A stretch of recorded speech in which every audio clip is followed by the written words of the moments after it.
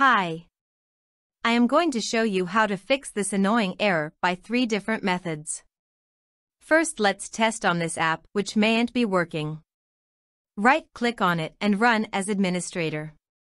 If it worked so good for you, your problem is now solved easily. If not, the second step is to download essential apps for your Windows. These apps are the DirectX and the Visual C. You can download them easily from Microsoft website and install them. Then go to your this PC and click on Computer.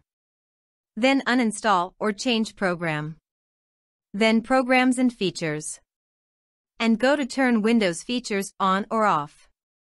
You will see this Windows here.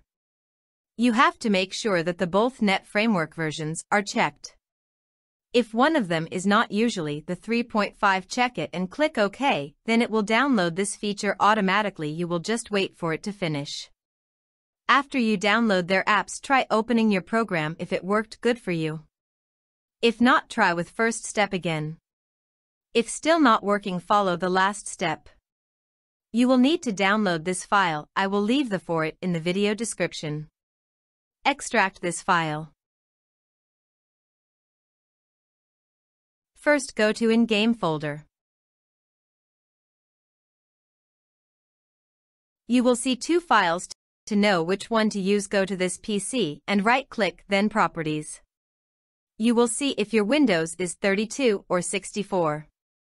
And open the same one as your Windows. Copy the files in this folder. Then go to your game file and paste these files. Replace if it asked to. After that, go to DLL files. And copy these files.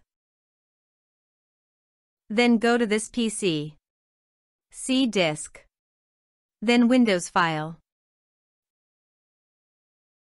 Hit S on your keyboard and search for System32 and SysWow64. Then paste the files in these folders. Now after all this, your game should be working. If not, restart your PC and try again with Run as admin. So that was today's video. I hope it was helpful. Thanks for watching.